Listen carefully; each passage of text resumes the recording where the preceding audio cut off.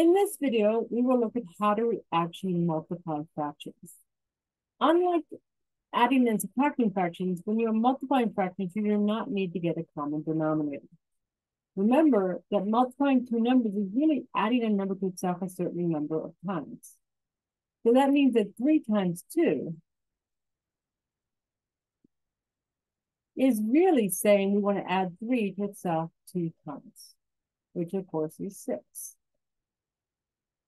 Multiplying a whole number times a fraction is similar when you add a fraction to itself the whole number times. As an example, 3 times 1/5 would be 1/5 plus 1/5 plus 1/5, which gets me 3/5.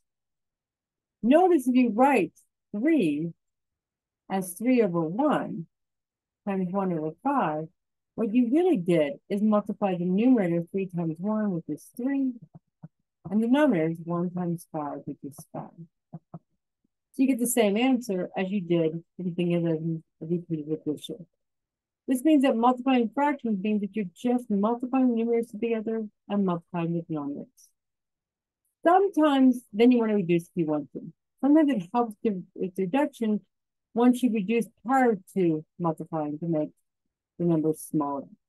So as an example, let's say we take 5/6 and multiply that by 7/9.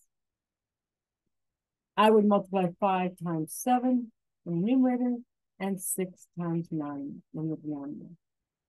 That gives me 35 over top of 54. Since there were no common factors between the numerator and the denominator, then this won't need to be reduced. As another example, let's say I take 6/16 times 14/15. In this case, I do notice there may be some common things happening. So let's write this in a factored form. 6 is 3 times 2. I'm sorry. I wanted, we'll just do 3 times 2. Okay. And 16, you could write them as prime factorization. You could just think it as 4 times 4. 14 is 2 times 7. And 15 is 3 times 5. So now what you can do is you can look to see, is there anything common? Is there anything that is you could divide at the top to a bottom? So I notice that there's a 2 in the top and a 4 in the bottom. There's another 2 in the top with that 4 in the bottom. So 2 times 2 is 4, and that 4 and that 4, we can divide those 4s out. So we can divide the 2 times 2, which is 4 in the top, and a 4 in the bottom, and they would get rid of those 4s.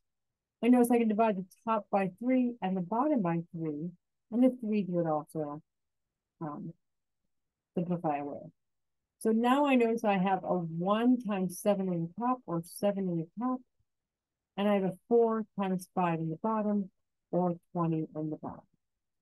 Because I went ahead and divided out those common factors before multiplying, this is nice and simplified.